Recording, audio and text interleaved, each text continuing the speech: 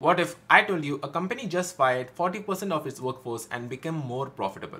Here's the crazy part. Klarna, the Swedish fintech giant, didn't just survive laying off thousands of employees. They're about to hit $1 million in revenue per employee. Imagine your company making $1 million per person. That's double what they made last year. AI replaced 700 customer service agents with one chatbot that works 24/7, speaks 35 languages, and saves them $40 million annually. But here's what's terrifying. They're planning to cut their workforce from 5,500 to just 2,000 people. This isn't just about Klarna anymore. This is a blueprint every company will follow. Follow me for more AI disruption stories that will change everything you think you know about the future of work. What if I told you AI is about to hit women's job 3 times harder than men's? 9.6% of female-dominated jobs are at risk versus only 3.5% of male jobs. Think about every woman you know in admin, customer service, or data entry. Their entire career could vanish overnight. Here's what's insane. Women spend 60% of their time on tasks that AI can already do better.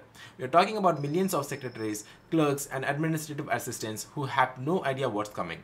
But here's the kicker. 7.5 million data entry jobs will disappear in the next 5 years alone. That's more than any other profession.